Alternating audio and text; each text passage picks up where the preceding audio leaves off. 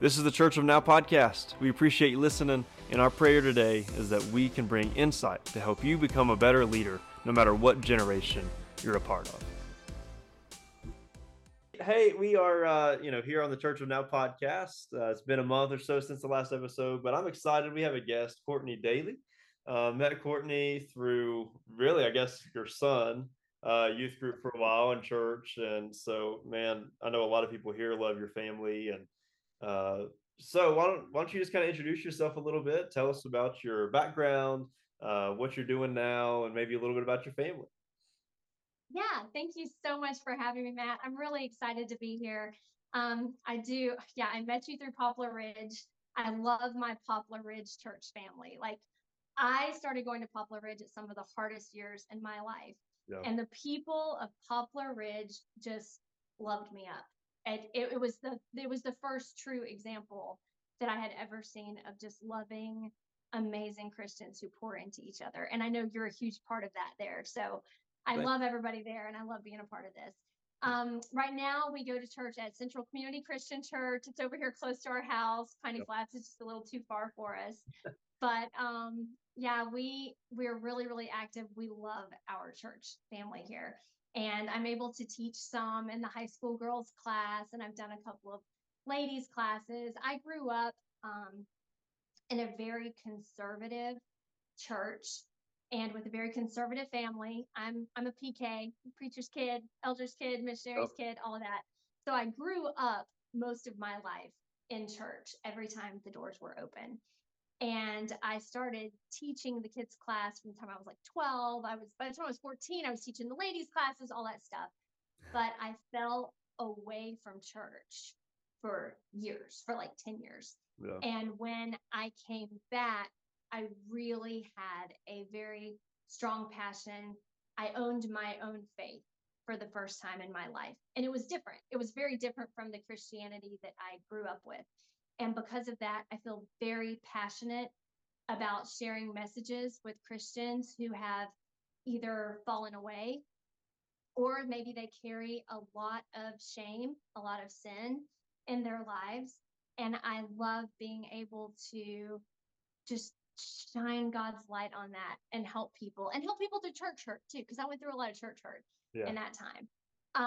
So now we live right in between Elizabethton and Johnson City. I am married to Paul Dailey. We just got married 4 years ago, and he came along with two amazing bonus sons, one of whom was just baptized on Sunday. That's awesome. So awesome. And then I also have Jackson and Lissy, my two kids. So we're all just one big happy family. Yep. I love it. We're going to kind of get into some of your story here in a minute. But before we get there, I'm just curious, the Church of Now podcast, I know that you believe in everybody kind of having that role. I know that you want your kids involved. I know that you want to be involved. And so, like, as we think of the Church of Now, what do you think that means? Like, what is it supposed to look like? What are some, I know that you've seen some unhealthy characteristics of the Church of Now. What are some healthy characteristics of a church that believes in everybody having a role? Yeah, I think that's the biggest starting point for me is I know what the Church of Now isn't. Yeah. And the Church of Now isn't. I think that we're in a really scary time in our world right now. I mean, we're in a time where people are turning on Christians. We're being persecuted for our faith. We're being canceled.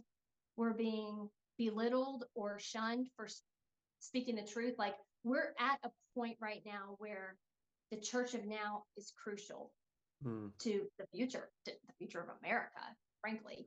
And I see a lot of church members, I feel like, who are doing what we shouldn't be doing, like getting online on social media and arguing about politics or fighting or spewing hatred. And I think now more than ever, God calls us to be a light.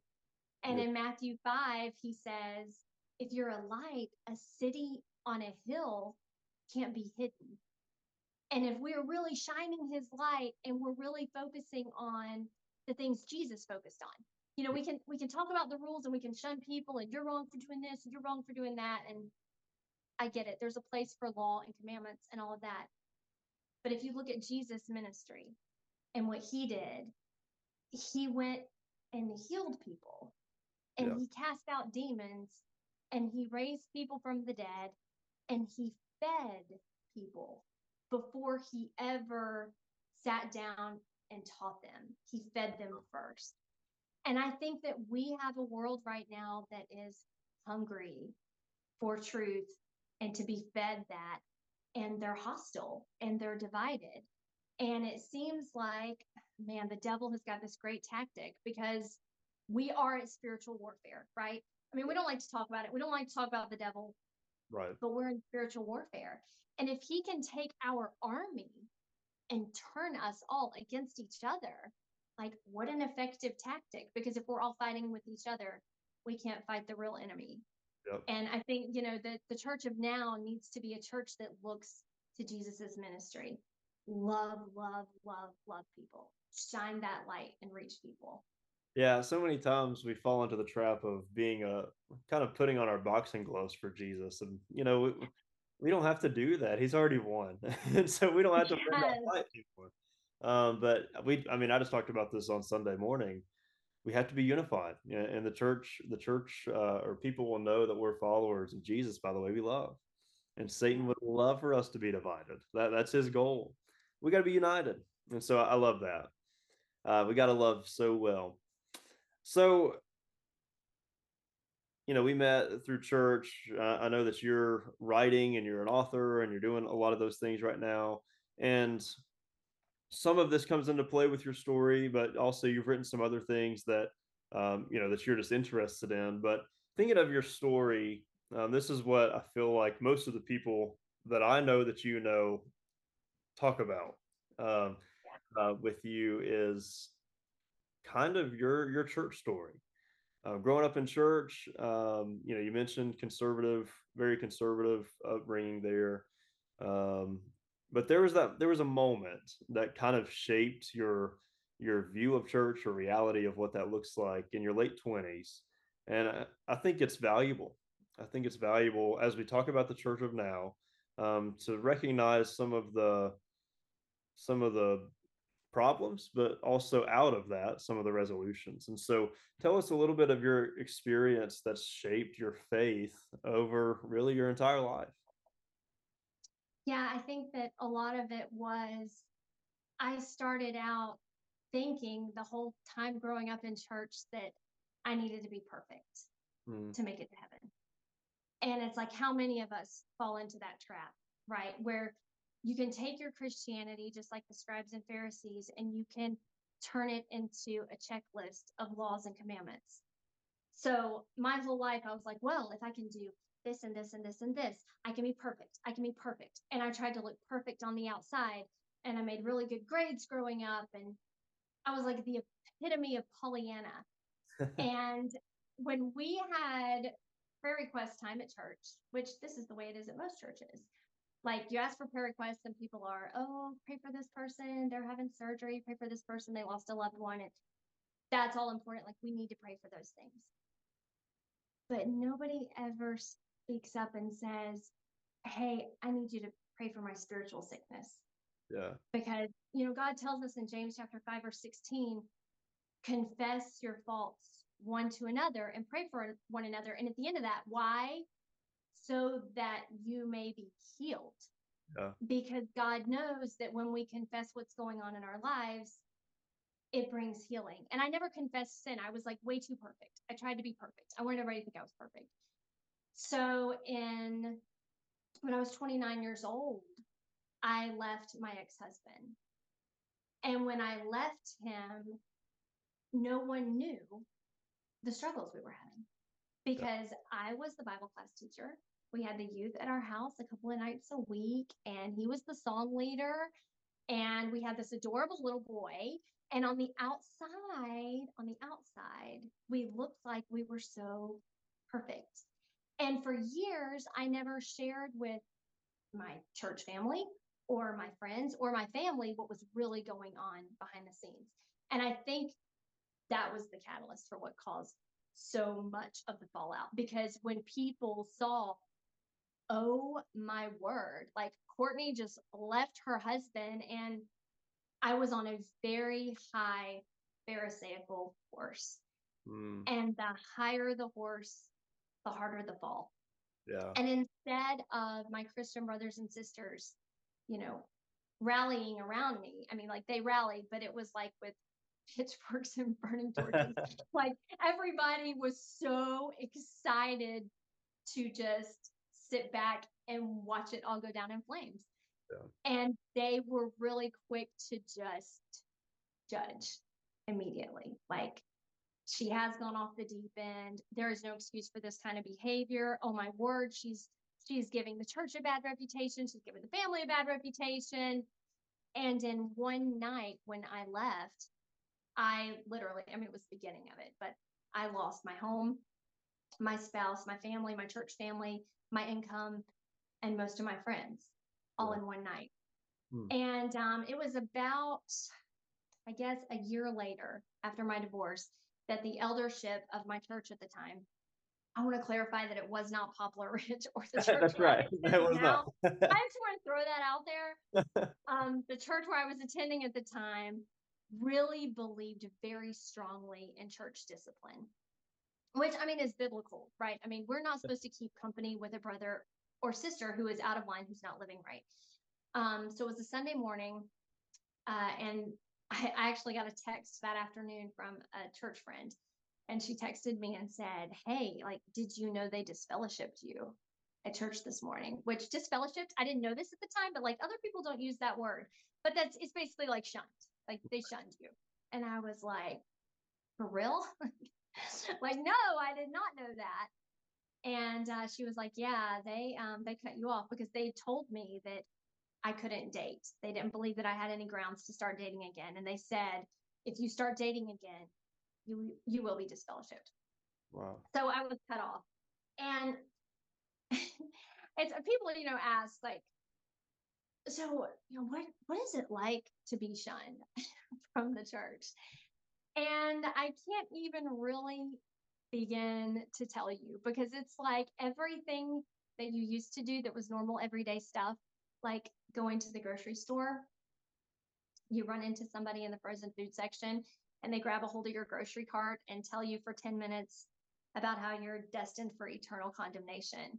Or like you get these messages on Facebook Messenger. I got messages from people I had never met.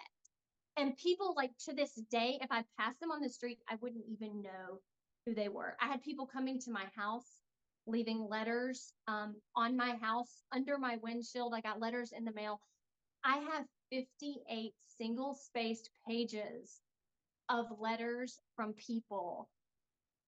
A few of them were written in love, but most of them were just, wow, you were raised in the church and you've gone off the deep end and you're lost and there's no hope for you.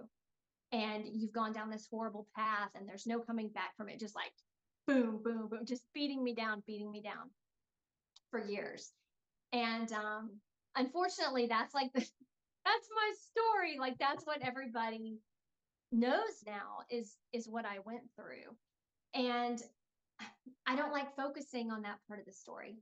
Right. Because that part of the story is not what matters. What matters is what happened after that. And I fell away, really, it was about 10 years. Instead of it working, what those people were trying to do, which I really do believe a lot of them had good intentions, right? I mean, they really thought they were doing what was right to try to bring me back, but it sent me the other direction. Yep. And I never had a drink in my life, right? But I was like, oh, you think I'm a heathen? I'll show you. And I started partying and I went off the deep end and I became everything they said I was, which is just so ironic to me. So I wish that it just lasted a few years. It did. It lasted a really long time. Yeah.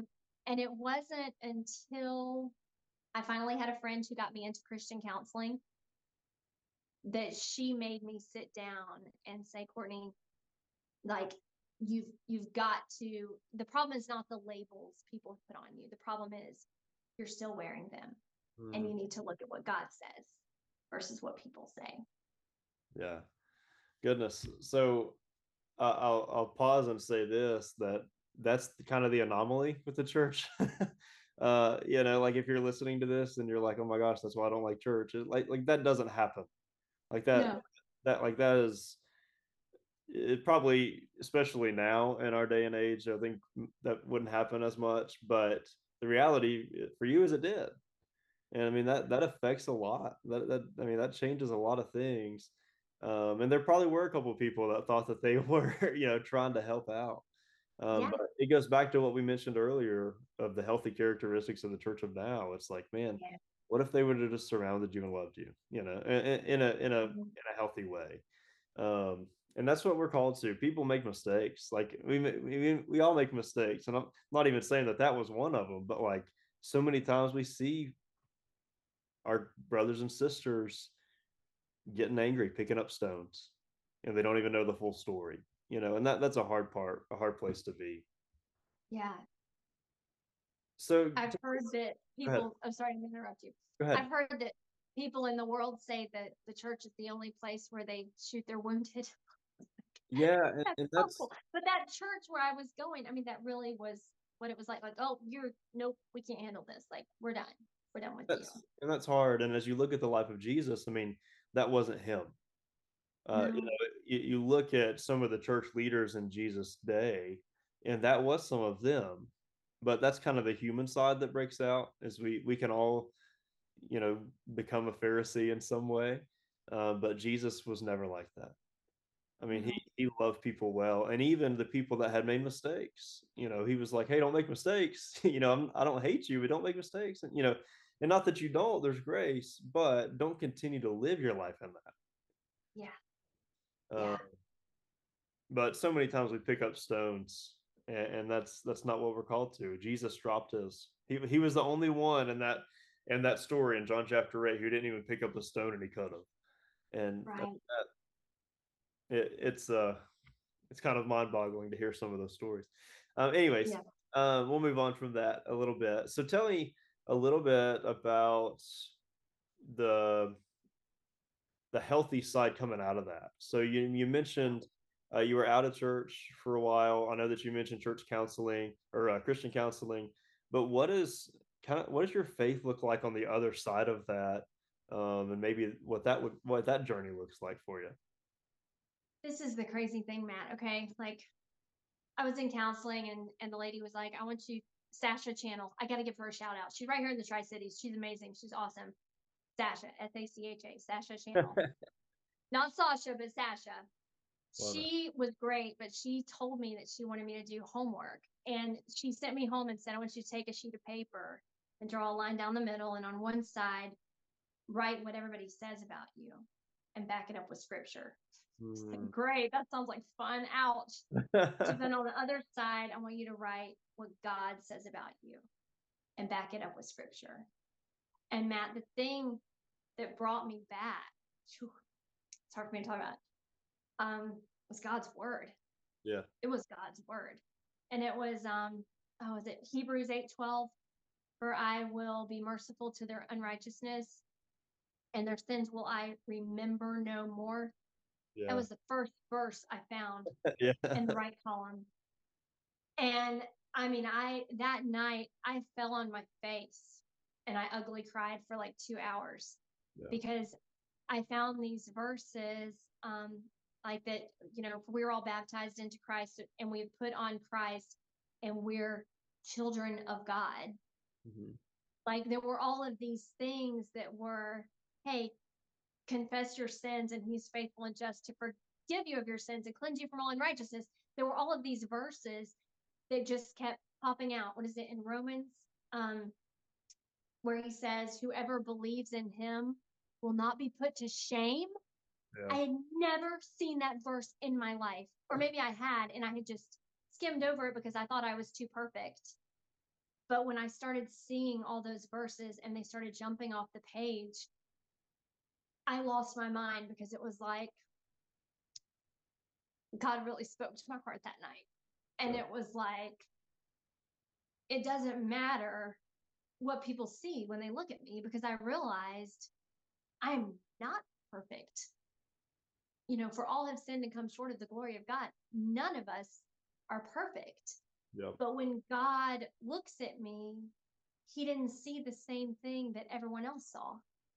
He saw his son standing in front of me in my place.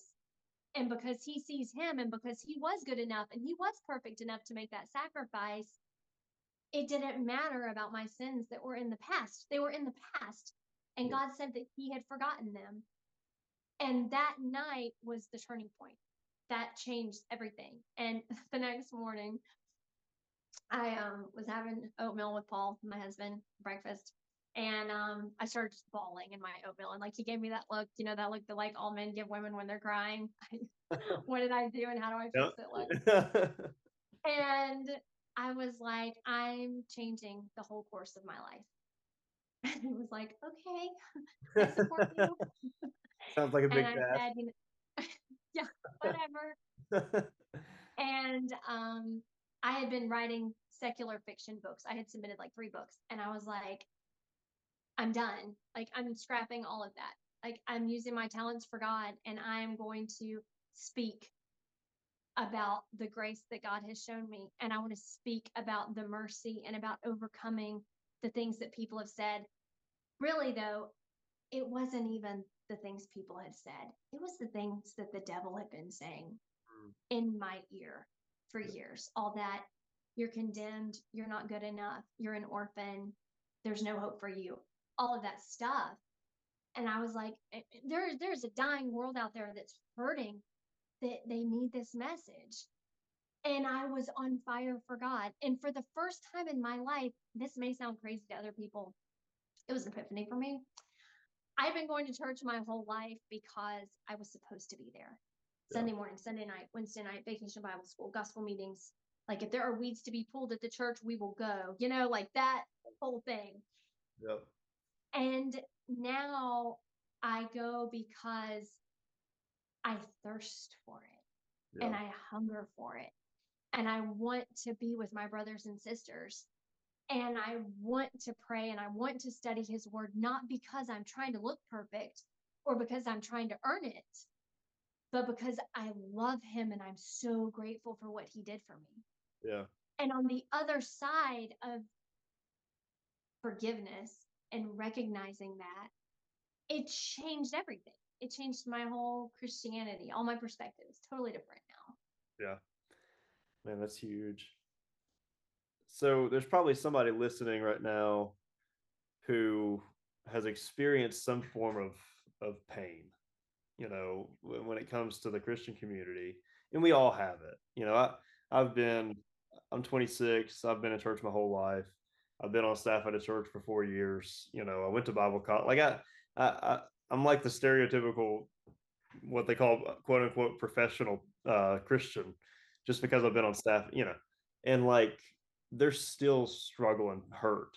Like you experience that. It doesn't have to be a drastic thing, and it looks different for everybody. But somebody that's kind of gone through what a lot of us would call church hurt, like what would be advice that you would give to them, for somebody that's struggling with their faith, with their church hurt? I think the biggest thing, Matt, is that this is nothing new. Yeah. Like church hurt has been around forever. Like you look at the New Testament, and Paul and Barnabas had this strong disagreement and they went separate ways. Yeah. I mean, you look at the greatest victim of church hurt of our time was Jesus. Yeah. Jesus was crucified by the religious leaders and the people who led in the synagogue. Like, I mean, it's nothing new. It's always been around and it's always going to be around, unfortunately, because the church is made up of imperfect people. And I think the sooner that we realize we all stink, so really do. That was one of the things, by the way, that when I first started going to Poplar Ridge, I remember telling one of my girlfriends, I go into worship and everybody starts singing together. And there's like this general mindset, like we all stink. And she was Yeah. like, what? And I said, well, like nobody is standing up and being like, I've got it together and our life is perfect and all these people are wrong. It was very much this humble, the place we all need to get to, Yeah. because we have to show each other grace. Yep. And I think that was one of the biggest things for me when you realize how much you've been forgiven for. Hmm. Well, how hard is it for us to forgive somebody else in church? I mean, you look at Jesus hanging on the cross saying, Father, forgive them, Yeah. when they were the ones crucifying him. Yep. So somebody disagrees with us about like the color of the carpet in the auditorium, or there's this awful mean girl clique at church, because it happens, Yeah. and somebody gets left out, or somebody's being gossiped about or judged or condemned, or I have sat literally in church services where the preacher was preaching a sermon about these people who show up in t-shirts and ratty jeans and flip-flops on Sunday morning, and we had a visitor in front of us who I'd never seen before, who was in a t-shirt and ratty jeans and flip-flops, and I was just like, this guy is never coming back to church. Yep. Like, we're all imperfect and we're going to make mistakes, but I think number one, you have to realize that we're all imperfect, right? But number two, you have to pray for those people. Yeah. I have a list of enemies on my prayer list every morning that I pray for. Yeah. And when you are truly praying for someone every day for years, God will change your heart toward that Yep. person.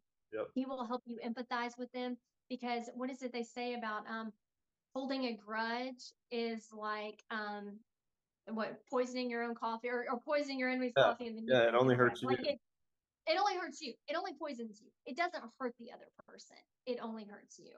Yep. And, I think beyond that, even beyond praying for them, like you just have to come to an understanding that we all make mistakes Hmm. and everybody's messed up. And if you can find a way, this is going to sound really messed up, to serve the person who hurt you, Yep. that is the greatest healer of all, is when you can use the bad and turn it into something good. And I gotta scroll. Sorry, Matt. I feel like I'm talking so Oh, much. you're great. I have there's this lady that I met a couple months ago, and she had lost her son in a car accident, which, teenage son, Yeah. worst thing I can possibly imagine ever going through. And she went through this really dark phase of her life where she was angry at God. She tried to end her marriage. She tried to end her career. She didn't leave her house for years. Yeah. And when she finally came out on the other side of it and she healed and she came back to God, she said people started showing up Mm. everywhere, parents who had lost their kids. Yep. And she told me, she said, Courtney, I prayed to God, please no, anything but this.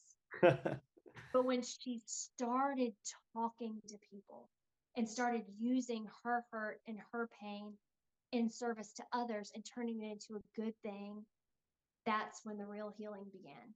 And I think it's the same way for us, even with church hurt, like wherever you have hurt in your life and whatever places that you've messed up, if you can harness that and turn it around and use it to serve someone or to do something good, like that's when the real healing begins. Yep.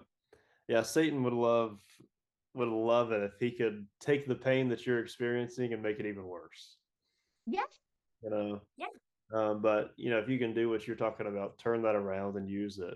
I mean, we all go through. I mean, I tell students this all the time. It's like, yeah, you went through a breakup. Well, in 4 years, yes, it sucks right now, but in 4 years, there's going to be somebody your age that needs your help. And so Yeah. you've got to get through it. It's going to be hard. It's going to be tough. But you're going to be able to help somebody with it. If you lose a grandparent, if you lose a parent, whatever, it's hard. But hopefully, on the other side of that, you're going to be able to help them out, help somebody else. I mean, that's how God works. And sometimes it's not fun, but it's also just life. You're going to lose It's, people. There's going to be those things. So, there are.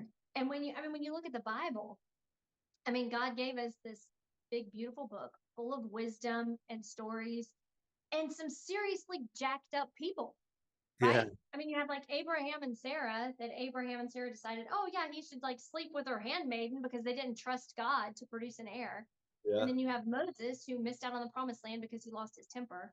yep, Like, God gives us all of these examples of all of these messed up Christians who still had an amazing impact for Yeah. him. And I think personally that he did it because he wants us to know that, yeah, you're going to mess up and bad things are going to happen to you. That's life. You're on this earth. That's what's going to happen because there's sin in the world. But it's what you do on the other side of it. Like you said, what do you do with that to help others that makes all the difference? Yeah. Peter, denies Jesus, cuts off the dude's ear, but we still have these stories about Peter and like the impact he made, and he went on to preach the gospel. Like, I mean, it's one of those things that we go through those hard times, but God still uses it. He still Yeah, uses it. he does. And so you mentioned, you kind of came back into church community, a couple years after all that stuff. And I know right now you're loving your church community. And I know that you've come and spoke to our women here at the church and a couple of different people. And so, like, what does that look like on the other side? Like the community piece, like what kind of role does that play in your life as you kind of handle that stuff? It's unbelievable. It's unbelievable because I am in this group that's a family. It's a family. Yeah. I mean, they love each other and they look out for each other. And there's no condemnation and there's a lot of authenticity. Yeah. There are 10 women I could name right now in my church that I could call and say, this is my spiritual struggle. Let me get real and let me get ugly. This is what I'm dealing with right now. Yeah. And they would say, I'm praying for you right now. I got a message from one of the ladies in my small group this morning who knows that I'm going through something stressful this week. Yeah. Who messaged me at 6:30 this morning and said, "Girl, I'm praying for you. I wanted you to know I'm praying for you today and I'm praying for you every day." Yeah. Like that is so amazing to have that support system of people who surround you, not in a we're better than everybody else way, because we're not. We're just forgiven. Yeah. And the fact that you can be with those people, I've seen both sides of the community. Yeah.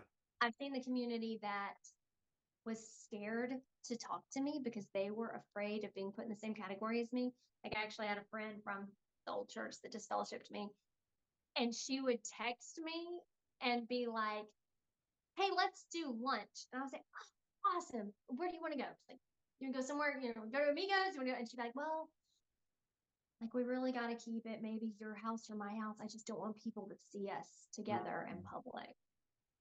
And it was like, what?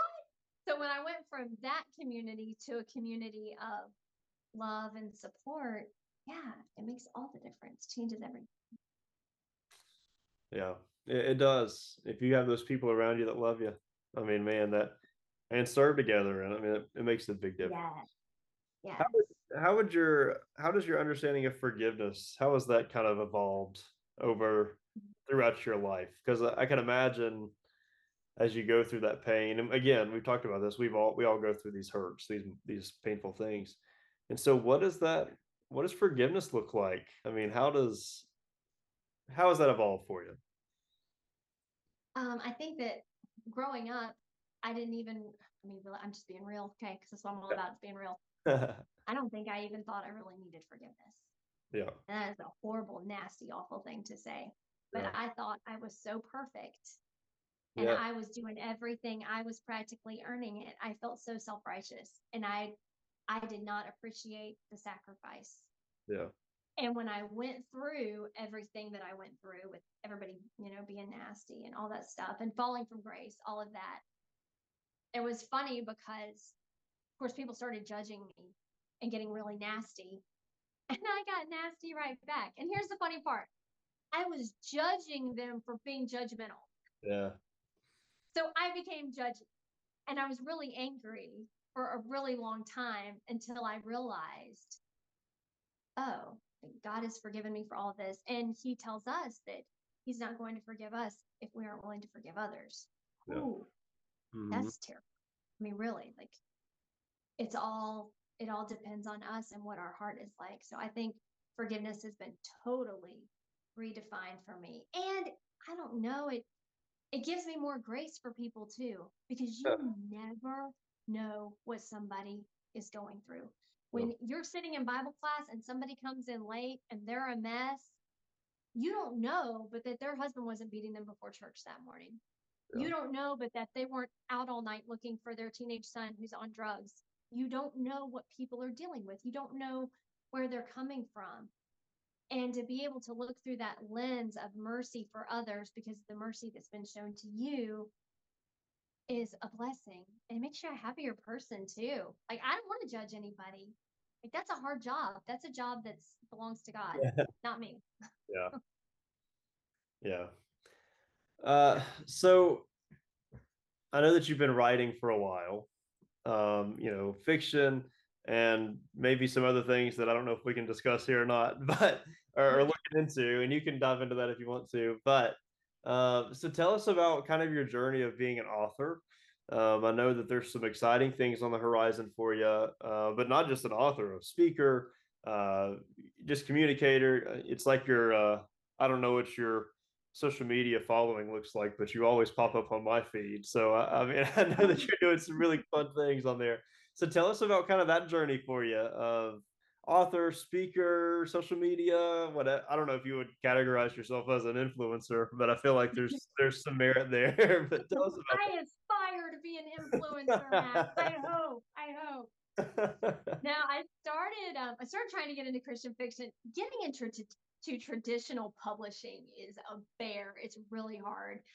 So I started writing some Christian fiction books, and I have been very, very blessed. The crazy thing is, so when I started out in secular fiction, I had 129 rejections Mm. in secular fiction, which, by the way, is not even like a lot. You get rejected a lot in It sounds like a fiction, lot. but I mean, it's still a lot. It's still a lot.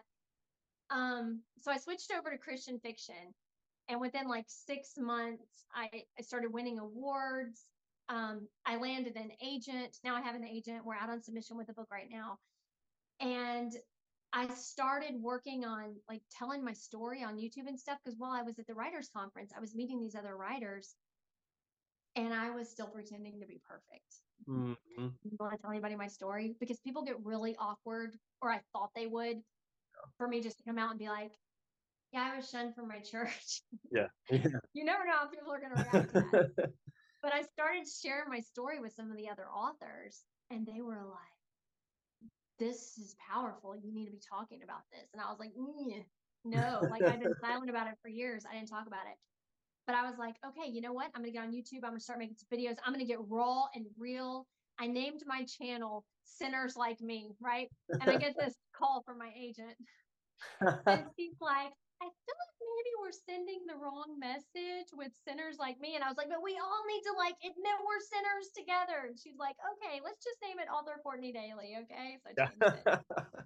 But once I started talking about it and sharing, all of these doors started opening.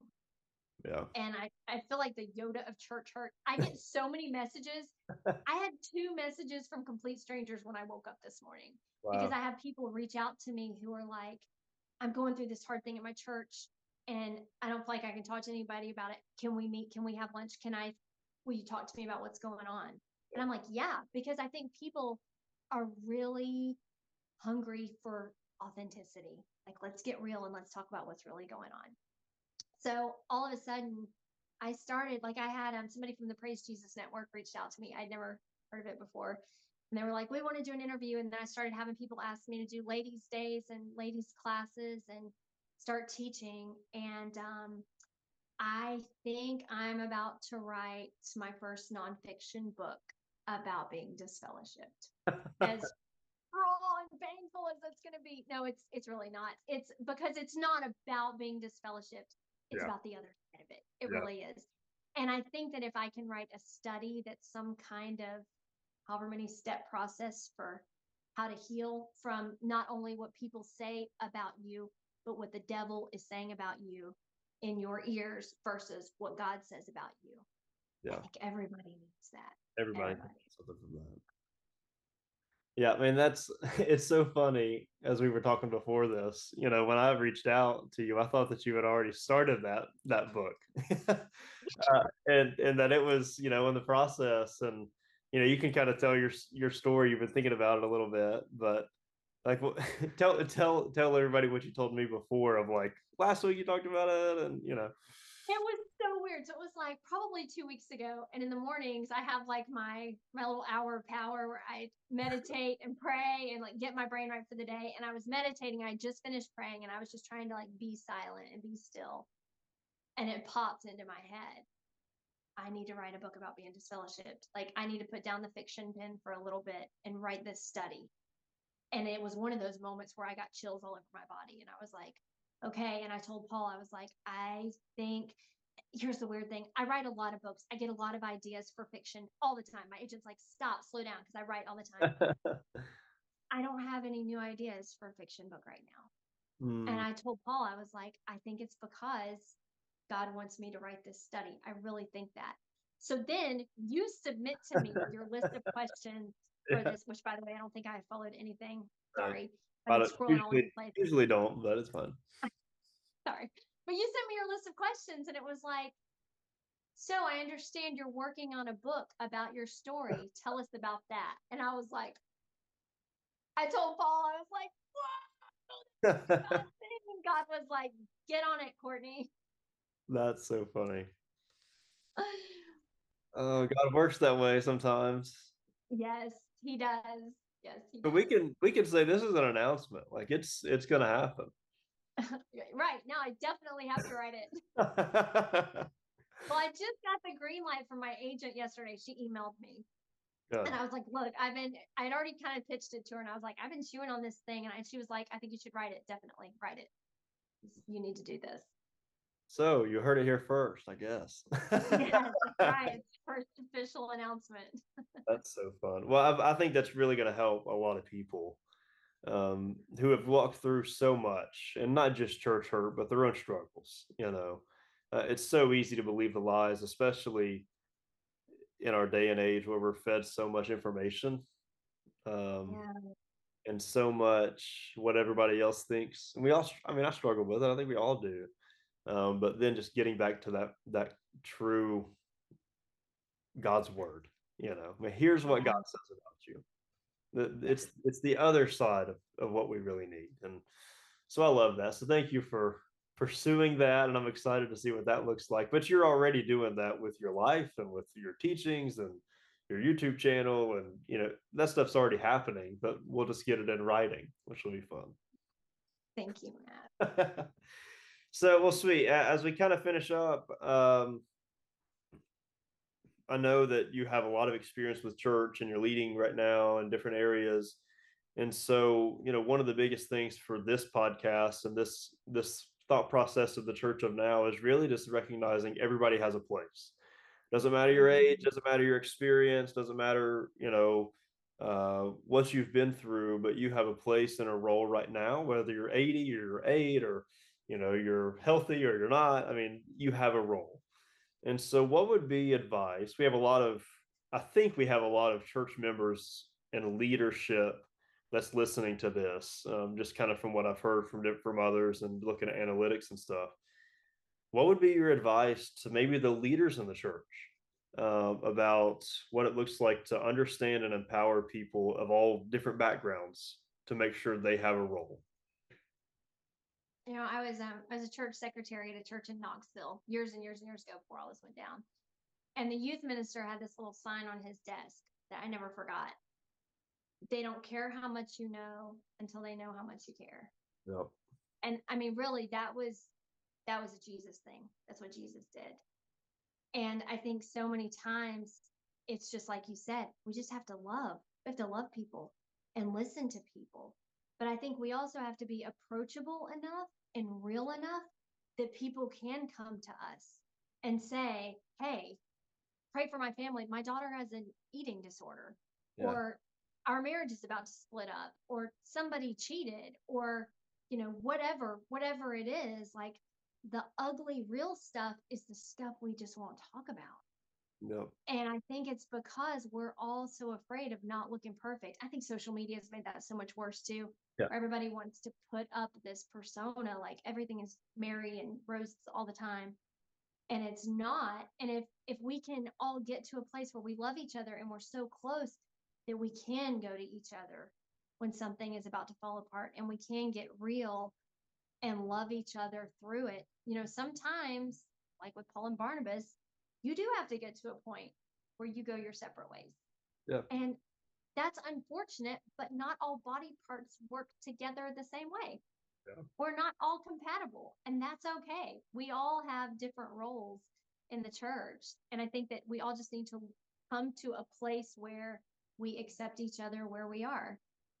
Yeah.